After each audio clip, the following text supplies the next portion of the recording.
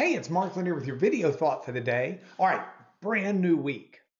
And I've got a chore in front of me this week that I've got to figure out how to wiggle in time for amidst my job, the legal work that I do, and the other things that I've got going on.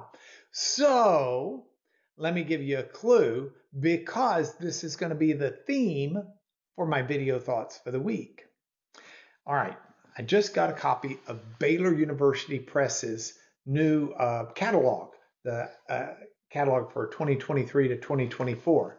And yes, on there, you see that? Minor Prophets for Living, Daily Prayers, Wisdom, and Guidance, Mark Lanier. My book is due out before the end of the year. I think it comes out in December, early to mid-December, my next book. And this book is on the minor prophets.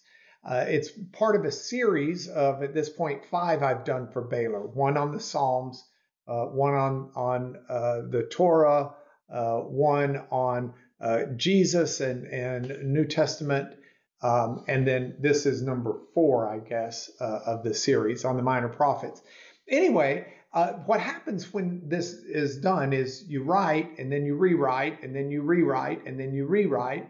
But they typeset it ultimately and then give you a chance to look at it one last time to make any minor edits or changes you might want to look at. And they've done that for me. And so I'm in that process. I've got to finish it within really the next week or so. And so I'm working hard at trying to read this book. Now, there's a devotional for each day of the year. So that's like 365 pages. So I'm having to read pretty intensely because I have to read it carefully.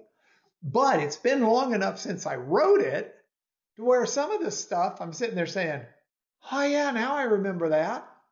So here's what I thought I'd do for this week. I thought it might be a useful week for me to basically say, here are some snippets of what you can anticipate if you decide you want to get the book.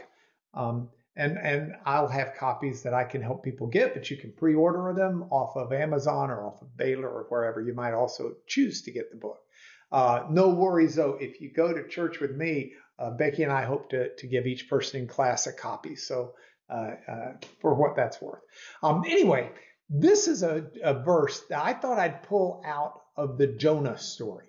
Now, you know the Jonah story. Jonah's got a daytime job working for the king of Israel. He's a prophet. And by a daytime job, I mean the king actually pays him. He's paid to give the king advice. But he got thrown a curveball because the king, by the way, was wicked, didn't have any knowledge or desire really of God, Yahweh God. And but the king hires him anyway, kind of like a yes person, just to kind of make the king feel good about life. But God actually comes to Jonah and says, I really do have a job for you as a prophet.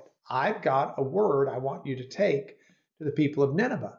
And Jonah doesn't want to do it. So Jonah instead runs from God and runs from God's assignment. And it starts early in the book. It's Jonah 1, verse 3 that I wanted to talk to you about this morning. And that's where it says, so Jonah, what he does is instead of going to Nineveh, which would be over land from where Jonah was, Jonah runs the opposite way to the coast. And when he gets to the coast, he finds a ship going far away from where he's been told to go. And verse 3 says, Jonah paid the fare for the boat, went down into it to go to Tarshish, away from the presence of the Lord. He's saying, God wants me to do this. I'm going to go as far from God as possible. He does that, and it says he paid the fare. I'm thinking, it's one thing to run from God. It's another thing altogether to spend money to run from God.